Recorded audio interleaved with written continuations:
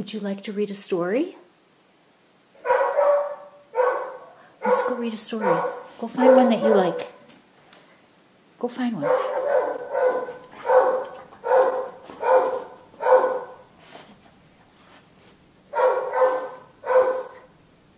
Is that the story you want? Where?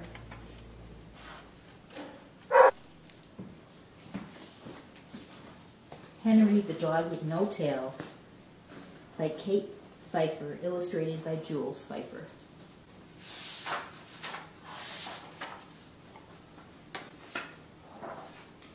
Henry wanted one thing in life. He wanted a tail.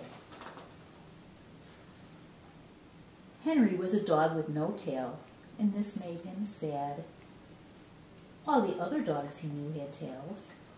His best friend Grady, a black Labrador, had a great big black tail that he swung like a baseball bat and chased like a cat. His friend Pip, a pug, could do tricks with her tail. She could twist it and curl it. Pip liked to put on shows for the other dogs.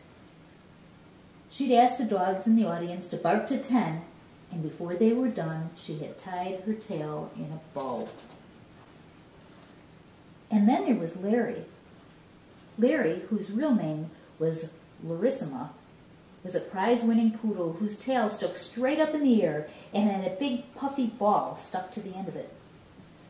Henry didn't care if he had a long, thin, or curly, or puffy tail. He didn't care what kind of tail he had. Henry moped around in his house, feeling sorry for himself. He moped and he moped. His owner saw how sad he was, so they told him he should go find a tail. Henry thought this was a fine idea and left home in search of a tail. And naturally, when a dog goes in search of a tail, he goes to the tailor's. "Hello," said Henry. "Hello," said the tailor. "I'm here for a tail," said Henry. "As you can see, I do not have one. Perhaps you have an extra." "I don't have tails here, but I could try to make you one," replied the tailor. The tailor worked all day and all night and made a tail for Henry. The tailor buttoned it on, and Henry went on his way. Henry wanted to show off his new tail, so he went to the park. "Look," he said, "I've got a new tail." "Wow, neat, cool," said Grady. "Does it do any tricks?" asked Pip. Henry ran around in a circle and jumped over his tail. The first time, he did a high jump. Then he did a long jump. Then he ran backward and jumped. He did a spin jump, a low jump, and a leap jump, and then he tripped. "Guess what? Dogs don't trip over real tails," said Larissima. "I think your tricks are neat," said Grady. "Sometimes tricks take practice," added Pip. "It doesn't look like a real tail to me," said Larry. "If there's a real tail, then wag it." "I told you that wasn't a tail," scoffed Larry. "It's a fake." Henry left the park feeling miserable. His new tail was too long, and worst of all, it didn't wag. What good was a tail that didn't wag? So Henry went to the wagon maker and asked, "Can you make my tail wag?" But the wagon maker said, "I don't make things wag. I make wagons."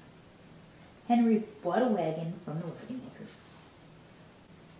He filled his wagon with food and water and left town, vowing not to return until his new tail wagged. He traveled for 3 days and 3 nights. He climbed mountains and walked around lakes. On the 4th day, he ended up in New York's Battery Park. It was full of batteries. Henry decided to put one on his tail. And his tail started to wag.